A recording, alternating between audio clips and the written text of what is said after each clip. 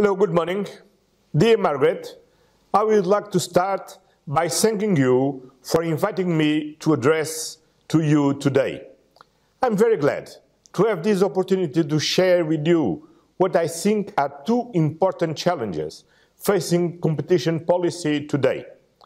The first concerns the absence of a permanent stabilization instrument, which creates a dangerous temptation to go for flexibility in state aid rules in situations of crisis.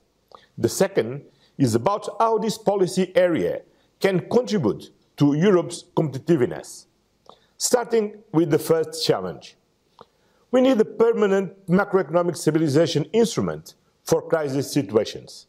This is the only way to ensure a level playing field and to prevent asymmetric fiscal capacities from deepening the divergence among member states.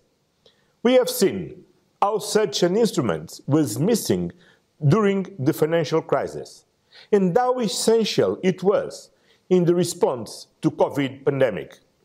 In 2020, SURE supported 31.5 million people and 2.5 million firms, and further 9 million people and 800,000 firms in 2021.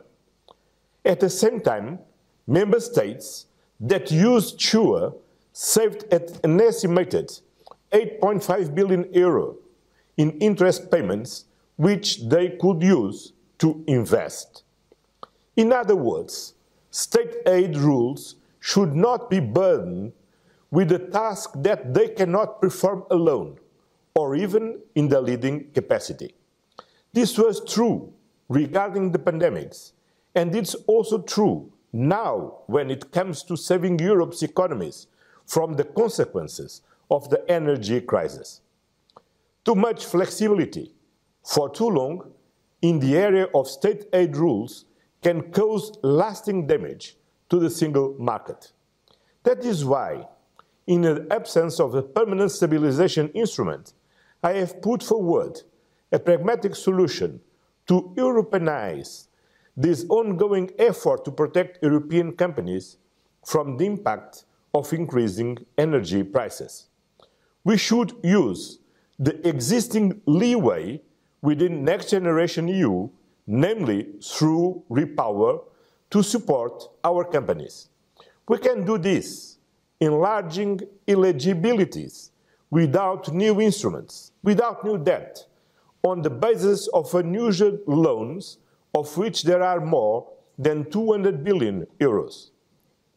The most effective, the most transparent, and the least discretionary way to protect our companies and households would be to channel funds into the gas and electricity markets through regulatory measures to ensure lower energy prices for all. A good example is what has happened in Portugal. Obviously, using temporary state aid rules, and we helped around 300 gas-intensive companies. But by injecting 3 billion euros into gas and electricity markets through the regulatory system, we are going to ensure lower energy prices for all companies and for all households. At current prices, these temporary interventions represent a 78% reduction in the cost of gas and 60% reduction in electricity costs faced by companies. Moving now on the second challenge. How can competition policy reinforce the competitiveness and resilience of our economy? In other words, how can we strengthen cooperation within the European economy and increase its competitiveness as a major global player? In our view, the most successful approach is one that reinforces the links between CMEs, large companies, and the research and innovation system.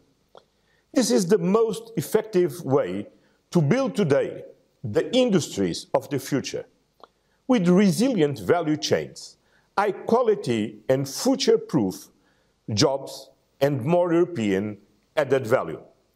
This is the model we have applied in Portugal in the context of our recovery and resilience plan with a disruptive program called Mobilizing Agendas. In the essence, the agendas are large, innovative and collaborative investment projects to be implemented by private sector consortia, involving necessarily companies and the innovation system, and co-financed by funds from the RRP. The overall goal is twofold.